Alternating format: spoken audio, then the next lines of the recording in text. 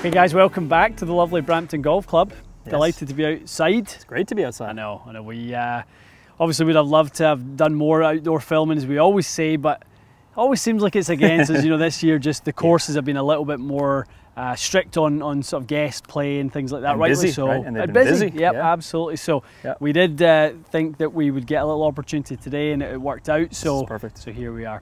So while we're outdoors, obviously there's a lot of things we always talk about. We want to test outdoors. Ball specific things, wedge specific things. We're going to focus on that today. So the wedge specific outdoor testing we did a couple years ago. Yeah.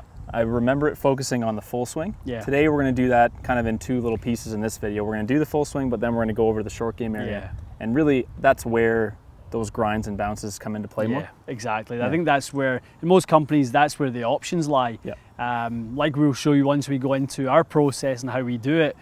You know, you'll see for Matt, really, there might be only really one or two bounce options. Yes. You know, one sole grind option. But we want to talk about how that shouldn't always limit you as well. So we'll take it into our process a little bit, our thought process. Some of the questions, I'm sure people wonder, why is there an M grind 58 and there's not an M grind 50? Why is that? Like I've got my 50-degree wedge here, and there is just the one. Yeah. I mean, it's got a little bit of sole design, but it's pretty much like what you'd see in an iron. Absolutely. Safe to say. Start of any wedge fit, the first thing we do is we look at the iron set. Okay. We look at what your pitching wedge is and does, and then we start to make a plan as to what we do about that gap wedge. Is it an extension of that set? Do you need it for that? Do you need the forgiveness? Or are you looking for those other attributes a specialist wedge has, such as a specific sole design, such as the groove technology, such as milling on the face, right? Those types of things. And you would ask me as the customer whether I would chip with this, which I would say yes, I do chip with the 50 a little bit. Yes. And then we'd start to work on what yardage do I want to fly and stuff like that. Exactly that, exactly. So we're going to start right there. We're going to hit your pitching wedge, your T100 46. Hit some full shots, get your number, start to gap the distances, because that's important too. So of course, even before we get to the short game, we will hit some gap wedges, sand wedges, lob wedges, get a little feel for the lofts, and then we can filter down, you know, from the lofts we're going to use, which sole design in that loft we're going to use. Perfect. Beautiful. Yeah, it's a good strike. It's a lovely strike.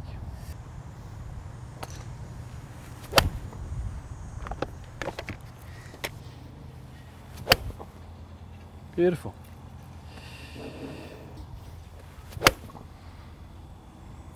Flying nicely. Okay, good. 10,000 spinning the wedge, 24 launch, 112 ball speed, all good. So really just, now we're starting to go, okay, what do we need to do to keep that kind of consistency?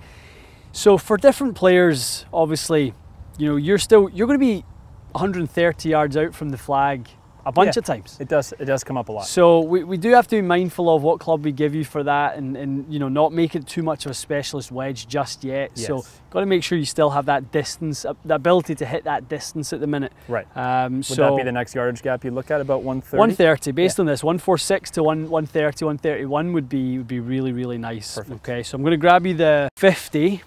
So let's get a few full ones with this one. Okay. Interesting to see if we do get some lower flighted ones, just because the grooves are so fresh. For sure. One thing we do see is when brand new wedges, we get brand new wedges, sometimes it can be hard to hit your distances for a little while. I noticed that when I got my new Mizunos. Yeah. I adjusted to it, but for sure, the first couple shots you hit, you're like, whoa. Got to be a little mindful of that. Yeah. Okay. So this is a 10-degree bounce 50.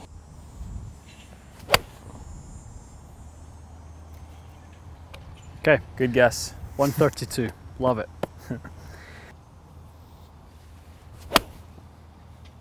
Okay, that last one was really nice as well. 132, 132. Nice. Yeah, so that's got more spin and a little more launch because I didn't lean on it. Looks like it's doing the right job, isn't it? It's pretty much bang on. This is great. 13 yards less, so we're right where we need to be for you. Spin, launch and spin are really consistent. Yeah. You know, consistency, we always talk about the standard deviation, stuff like that. it really is what you're looking for. You're just looking for the same thing to repeat, and that way you can then predict what's about to happen. Especially with your wedge game, that's where you want to be hitting it to 10 feet and stuff. Definitely. On the bounce, yep.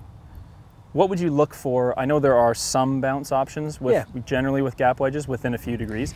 You're really looking at between 8, 10, 12. So if let's say, I know this is right in the middle, but let's say I was using the 8. If I was kind of digging in a little bit, if my divots were deep, would you look to the 12 as kind of the Sure, absolutely. Yeah, sort of strike pattern stuff? You definitely could. If we were see that we had a little kind of high strike pattern, we wanted to lower it slightly, just add a little bit more bounce. Gotcha. And ground conditions would be a factor. Like mid, I think is perfect for us because we're going to play firm and soft golf courses. Like this is pretty reasonably firm here today. It is reasonably firm. No problem with that. If it rains a bit, you'll want. Yeah. So the mid bounces, I think, would be what I would choose. It's generally what I usually. That's just about ideal. Table club data. So you're 5 degrees down with your gap wedge. You are more like 4.5 with your pitch and wedge. Right. So you're not overly steep. Right. Anything probably 6 and above, 6, 7, 8 degrees down is steep. You're going to see some good divots. Anywhere kind of 3 to 5 is kind of in the middle. Anything shallower than 3 is really pretty shallow. That's someone who's a sweeper. Definitely doesn't take a divot. That's it. Gotcha. Exactly. So generally those people will need to go a little bit stronger loft because they are adding a bit more dynamic loft. That's that type of thing. So our next stop in terms of distance for you is going to be today it's going to be right around 118 to 120. Yeah. Gotcha. Okay, let's do that. So we've selected you the 54-12. Nice. Again, in my mind, I'm thinking, not 56 for you, because you are going to still hit quite a lot of full shots. So I'm thinking 54 or 55. Yeah, you could always weaken this, right? Yeah, so that's 54-12. I'm also looking at the 54-10, making it maybe 55-11. Great idea. That might be right in the wheelhouse for you as well. Absolutely. Okay. Lovely. Really nice control of that.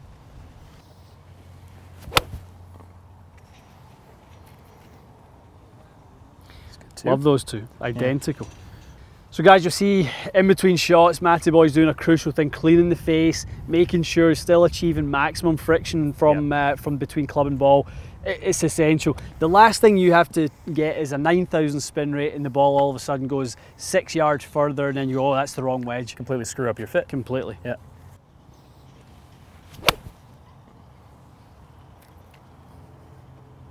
So your spin rate right now, the first one was 12,020, second one 12,005, last one 12,090. Wow. I love that. That's fantastic. Launch angles within 1 degree every single time. Ball speed really isn't varying. That last one was a little bit quicker, sounded like a great contact. Yeah, I think I just really smoked that one. It was really good. But that's and fine. to be fair, though, only went 2 yards further than your average. If you're upset with 2 yards, which is, it's a high-end problem, isn't it? A couple feet, yeah. You're about 400 RPMs less. Interesting. Went 3 yards longer. Huh. It was only 11 yards shorter than the gap wedge. The other one was 14. We're looking for about 14, 15 yard gaps for you. Be ideal. So yeah, definitely a little bit of a difference. Pretty interesting to go 2 degrees of bounce and one club is really spot on and one's just not quite there. Yeah. So I think fairly unanimously we would say 54-12, a little bit more bounce. Yeah. Now, our decision probably is, do we stick with that as when we get over there? Because that is your sand wedge club. That's going to be a lot of longer bunker shots. Long bunker shots and a lot of straight up basic pitch shots. Yeah, I had quite a few low ones with that too. Good. Okay, we're going to leave the full swing part at this. Yeah, at the 60 is not as relevant for that. 60, yeah, we're not really thinking. It's more just for the specialty shots around the green, and you might have to play the odd full shot with it, and we'll keep that in mind. But now we've baselined your delivery, all that sort of thing. We'll head over and we'll see what works with the short stuff. Perfect. Sounds good. Okay guys, we're over at the short game area. We've got the green behind us, a couple of bunkers, which is great. This is how we would rather do these types of shots. We do want to know how the green receives the golf ball, how it takes it, how it spins, hitting different little shots into back pins and different sort of things like that. So we had an eye-opening experience. We went to TPI. To the Titleist facility, and we saw the facilities they've got, which are really nothing comes close to anywhere that I've ever seen. So nice to be able to have the option to shoot at different pins, and and test the different parts of your short game that you're going to need, Matty. And this is where you'll expose really the grind differences, the bounce differences in these higher lofted wedge. This is really where those demands pop up. Absolutely, definitely. So we're looking now for versatility. We're looking for shots that you can hit from here, the bunker. One thing that people don't realize is that more people play shots from the rough with their wedges than the fairway with their wedges. That's a good point. So we are going to test a few shots, making sure that you're comfortable in the rough as well. We got to make sure this is a well-rounded recommendation for you. Okay. Perfect. Okay. Let's take a little look at the first few. So we're 54-12. 54-12 is where we left off. You've got a 58-yard pin. So this is, I would definitely start to hit partial wedges depending on what trajectory I need with this lofted club, and then obviously the higher lofted club. Okay.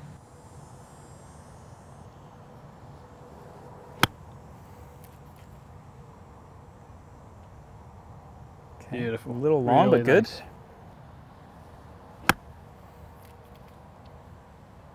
Better distance. Beautiful. So, nice. I've talked a little bit about this in the past, how I like a wedge shot to kind of hit the green and just release like a putt. Yeah. That's exactly what that done. Definitely. That had enough spin, but it didn't come to a screaming halt. You don't need it to. No, why would you? Release slightly to a back flag. You had green to work with. This is the right club to use. Okay. A couple more. It was nice. 5800 spin, 33 launch. All good with that. And we want to see how we can move that around a little bit as we change grinds. Yes, with different grinds. Okay.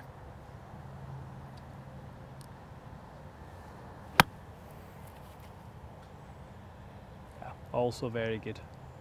It's definitely got plenty of grab, that's for sure.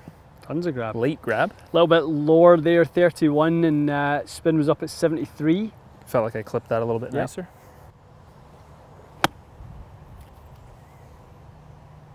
They feel a little thin, if I'm honest. Yep, okay.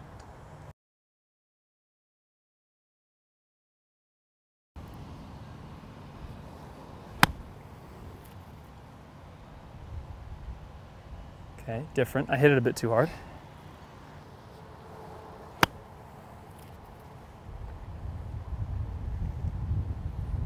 I definitely like the look of that flight. That was better, eh? Yes. A little downwind. I should probably adjust for that. That's nice. I like that a lot.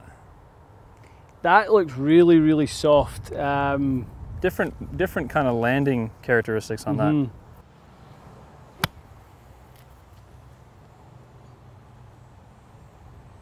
Ooh. Some more jazz with this, that's for sure. This is great, yeah.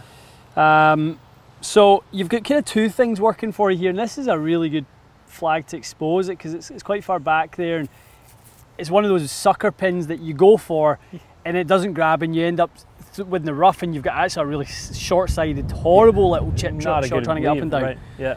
So you have a 1.5 degree steeper land angle, and you have 1200 RPMs more in spin. Really? Yeah.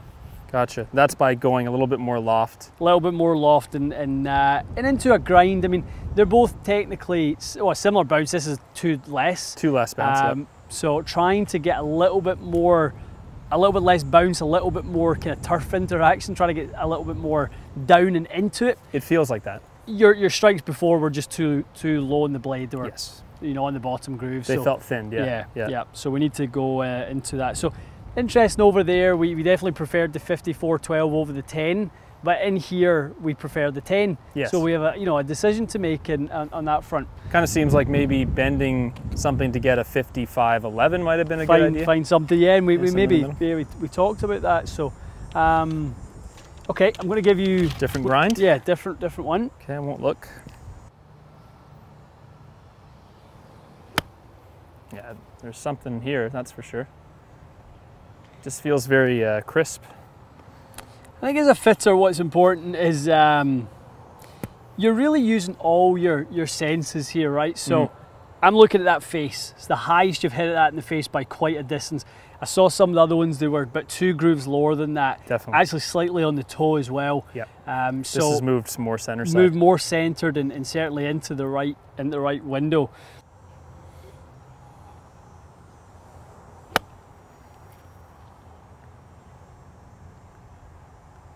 Huh. Dancing. So what are you getting from these strikes? I think you captured it really well. They're less low and they're less toe side. I also feel like I'm probably a little bit easier just kind of catching it off the turf. Okay. I think the turf is, I'm taking a little divot, which is nice. Yep. But I don't feel like it's sticking in there. It's kind of coming out nicely.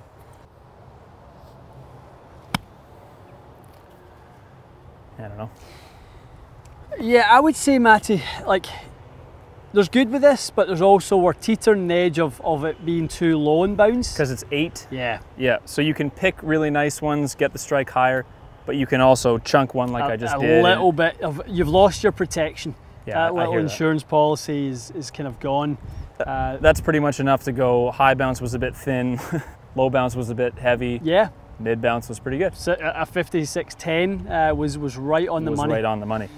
Maybe thinking 55.11. 11, yeah. If we go sort of 54.10 and make it one week. Okay.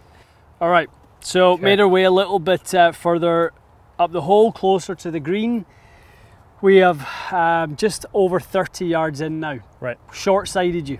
Okay, we've kept the rough, the bunker between you and the flag. A shot amateur golfers just dread. This is when you need the highest lofted club, right? This is you need the highest lofted club, and you perhaps start to need some bounce, at this point. So, especially on a lie like this, you definitely want bounce. Absolutely. Maybe if you were over there and it was a little bit more sort of, or back where we were just hitting those last, it was a bit more bare. It was sandy. Yeah. This is lush. A little more lush for sure. That's where you need the versatility to your bag.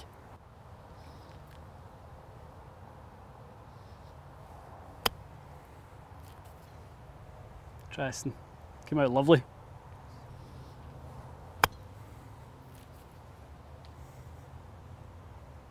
Yeah, nicely played also. Too. You can see the Reflusky influence on you right now. You can see the little entry a little behind the ball. Bruising, yeah. I'm not fussed about it, that's for sure. Well, you're using a lot of land angle here, Matty. That was 49 degrees that's coming in. Was it? Wow. Yeah. So it's going to stop pretty It will. Now we're uphill, so we are shallowing out that land angle slightly. True. But it's still stopping really nicely. Yeah, quickly. I mean, considering the wind is going that way and everything, it's the right shot. Okay. Good, like that one.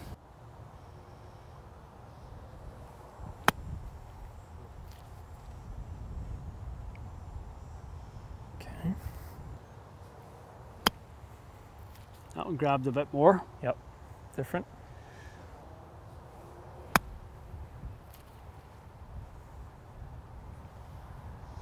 Huh.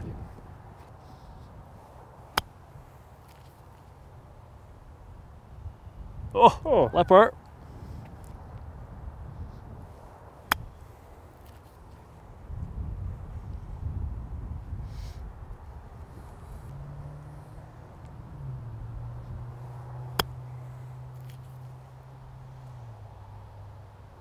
I mean, it's massively different. There's something going on with way more spin every time you give me. Massively different. Yeah. Launch came down 5 degrees, spin went up 2,000 off the last one. Wow. The average of the last one. It kind of felt like they were slipping off the top toe side of the face a bit.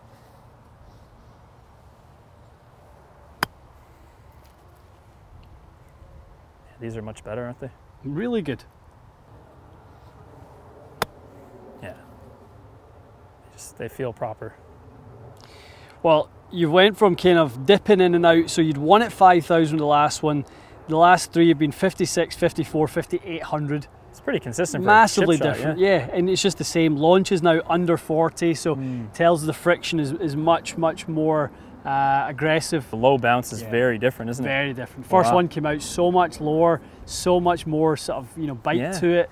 So if you do get short-sided, you've got a shot up your sleeve. For everything else, you've got your 50, 55. And then for this situation, you've got a little get out of jail card. It's quite interesting. So picking the ball and spinning it off of a tight lie with the low bounce makes sense that that's a bit easier. Yep. Why do you think I guess the D grind was less of the factor? Because this is sort of, what is this, like a C grind sort of thing? Yeah, very much heel toe relief with a little bit of trail edge on there. But I think it just comes down to, again, moving that strike around. So then maybe having the higher bounce for the mid wedge, like you said, Definitely. I can still say I have like a fluffy lie in the rough, I can use it for that. Absolutely. But the low bounce option is good for a ton of situations too. I think that's the versatility everyone needs to try and get into their game. So you've got a shot for every situation. You know, for you, the sand wedge wouldn't be great here. It'd probably roll out a little bit too much. Correct. You need that little checker in your bag. Right. Okay, so at this point, we don't bring the launch monitor over for this stuff. Different kind of set of circumstances. We're not really worried about what it does in here. So we're going to look at different shots. We maybe want to tap a couple down, set a couple up. You know, look at where you strike it, where the CG is in that golf club. A big movement in wedge design has been to move the CG a little bit higher, to have a little bit more mass up there. So if you do get a bit of a fluffy lie, it doesn't just hit that dead spot. I mean, you've got a lot more mass up there. No ball speed. Yeah. Okay, so we'll start with, this is the same low bounce that we just did over there. Okay.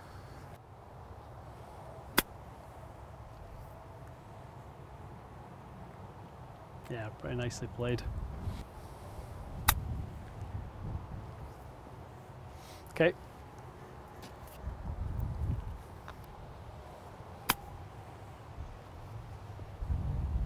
It feel a little bit easier? Yeah, it felt like the ball came out with a little more pop.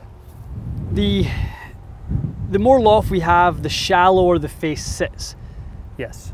The more likely we are to hit it up the head, especially if we're in fluffy stuff like this. Right. So I always try and avoid the most lofted club in this scenario. Unless you have to have unless you're kind of really lofting something up. But you know, really, if we hit the fringe or we hit the front and roll on, it doesn't really matter. No. So that would be something where I think you'd benefit from just a little bit more release, a little more ball speed out of this lie. So we got that from the less loft, but also more bounce, right? Kept it from sinking in the turf as well. Exactly.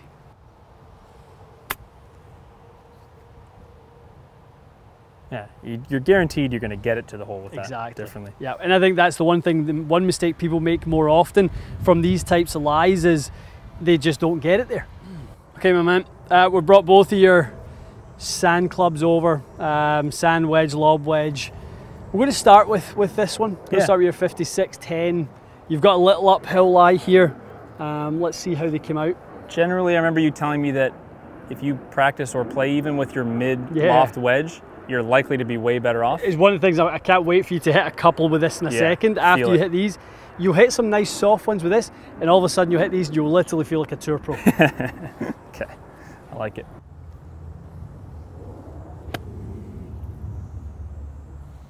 Okay, so I would say after another couple, you'll start to kind of react to the flights. You're forced the technique like you said. Yes. So the next couple will come out soft or higher, and then we'll switch.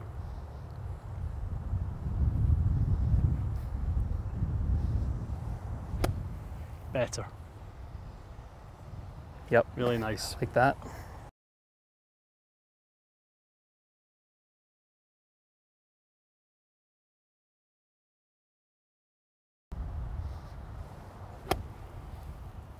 That's a really good quality bunker shot. Yeah, that feels nice. So this is Ian's sneaky training program, for the bunker. I really like the idea of it, though. All right. Yeah, a little bit more loft so you can be a bit more aggressive.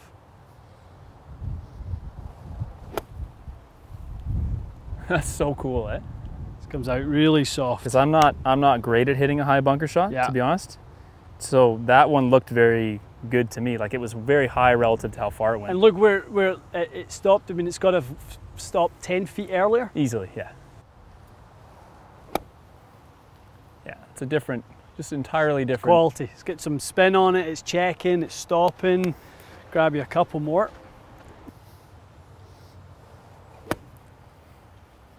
You can really start to get aggressive with that. I mean, that was the thump that all good players talk about. Hear that a bit. Yeah, really good. This is a shockingly good bunker club. I would never have thought that this would be all that playable in the bunker. And we've got kind of fairly firm bunkers firm here, so you know it does cater to a little bit of a lower bounce as well. Helps in that sense, true. It's just almost I have to get used to how hard I can swing now. That's it. You can hear how aggressive you are with it. Yeah, it's really stopping so fast that I always feel like I'm kind of going, don't hit it too far with the bunker shot. This really lets you just kind of zip it out of there. Zip it out there. You've got all the loft. You've got the bounce that's kind of working for you. That's the sign that you have the right tool. Nice, well-rounded set makeup. So this was really cool. Yeah. I liked how we kind of went from the range. The 50, would you say it was probably the easier one to fit because it was mostly a loft and distance control thing? Definitely. Fewer options, obviously, as well, but you know, we're just trying to hit a number. Yeah. Trying to hit a number. Make sure we get consistency. Yeah, exactly. That's it.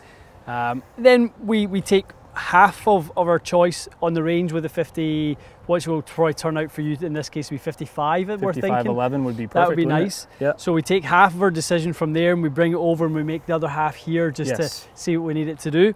And then when we start getting into these little specialty areas, the bunker, the rough, short-sided, all that sort of stuff, then you know we start to figure out what do we need with our trouble club, which is generally the 60. This is definitely like a nice little get out of jail club. It really is. I loved seeing that it wasn't the best in the rough, which made sense. Yeah. The mid bounce was really nice to keep I mean, you need dig in there, but you can do dig with technique. Yeah. Ultimately, this didn't have enough bounce, I guess, for some of those lies, but it was perfect from that tight lie. That little spinner that you needed. And the trajectory of that was so different. Like I thought I was going to try to pop it up in the air and stop it. Yeah. But with that club, it just came out low and just spun. Yeah. It's really cool. Okay, guys, hope you enjoyed this. This is probably the most in-depth wedge fit philosophy video that we've done. I agree. In all the different sort of areas where you're going to hit your wedges. Please think about trying to do your wedge fit like this if you can, if that's available to you. If it's even possible, yeah, for sure. Definitely. And try lots of different bounces, grinds, be open to that sort of thing. Obviously shaft we know matters, not so much because it's a spinner shaft or this and that. Weight and feel, all those sorts of things.